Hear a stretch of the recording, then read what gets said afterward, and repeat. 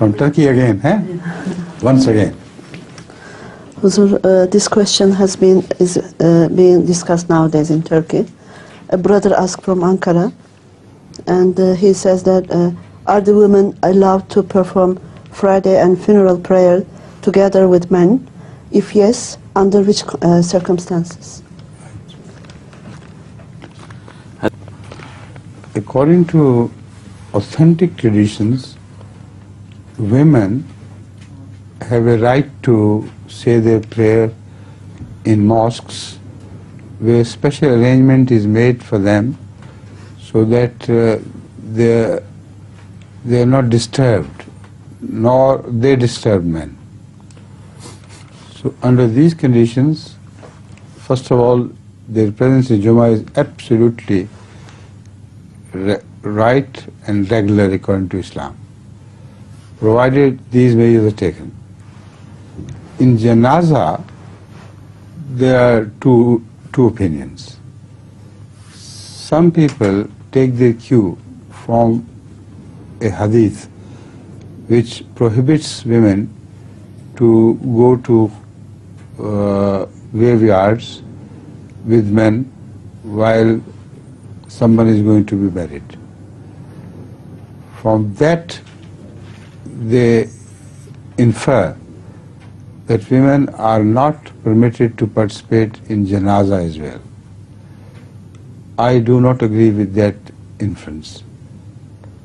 To go to the graveyard and witness the burial of a corpse is far more difficult psychologically for women than for men.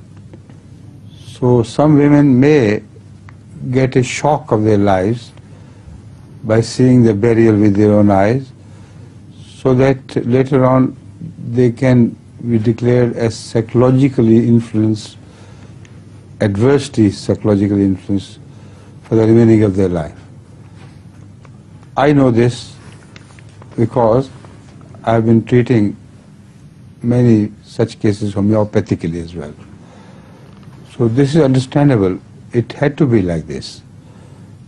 But for them to prevent participating in janaza, despite the fact that it is not being said in qabristan, in graveyards, I don't see that this influence is right or justified from this hadith. So in Turkey as well, the same applies. In janaza prayers, women must not go to the burial places, that is graveyards, if it is said there. But outside, before the point of burial, if they can join janaza prayer in a separate place which is reserved for women, where they and men do not disturb each other, that is permissible. What about Eid prayers? Women are not allowed to in Turkey. In Turkey they are not allowed to. It's wrong. Turkey has made her own religion. It's not Islam. Please. يقول حضرة المؤمنين. I mean the Orthodox ulama there, not to Turkey as such. Yes. I advise that small girls and small boys should also be prevented from going to the burial places. Because if we understand the spirit of this hadith, this is not a spirit of segregation between men and women at all. It is the danger of watching someone being buried and receiving a psychological trauma. This does not occur only in the case of grown-up ladies.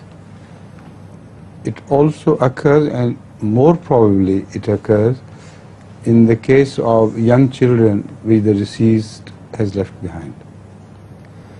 And most of my treatments which I refer to are applicable to such cases, where young children have watched the burial of their parents, and from then on they continue to grow with that trauma. So, as I understand the spirit of Hadith, it also applies to such cases.